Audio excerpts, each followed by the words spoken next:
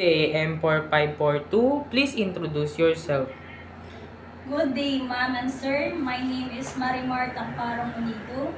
I'm 28 years old and I'm a happily single mother of two children. The age is 4 years old boy and 2 years old girl. I am a Roman Catholic and I am a high school graduate. Okay, Miss Marimar, I see that you have experience somewhere in the Philippines. What is your main duty and responsibility as a helper? My work experience, I was a housemaid in here in Philippines. Uh, my main duty is cleaning, cooking, ironing, doing laundry, and taking care of a newborn baby. Okay, and you have also experience somewhere in the Philippines also in QC. What is your main duty and responsibility? My main duties is cleaning also and ironing, doing laundry, and marketing. Okay, Miss Marimar, I see that you have experienced how to take care of a newborn baby.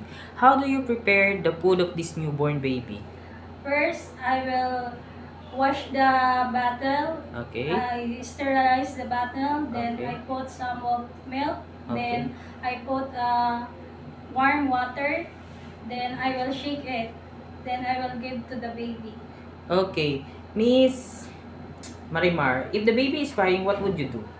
First, I will carry the baby and I will check the temperature and also the diaper. You will check the diaper if the diaper is full. Yes. Okay.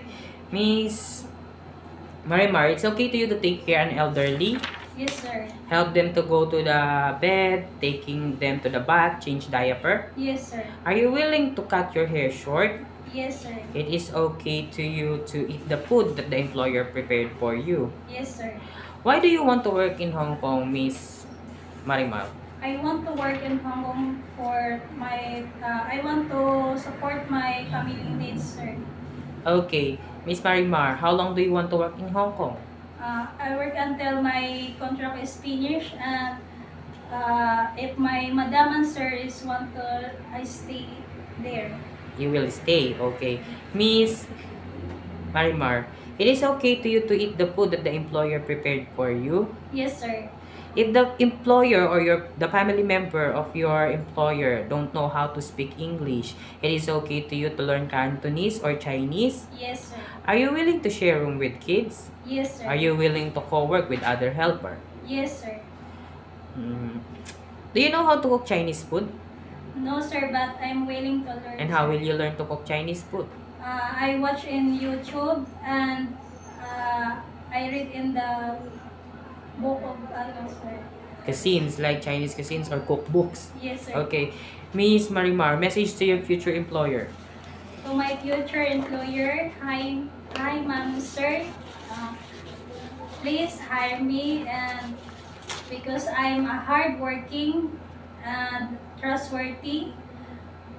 If you will hire me, I will do my best to do my duty, to finish my contract and to work with you as long as you need me.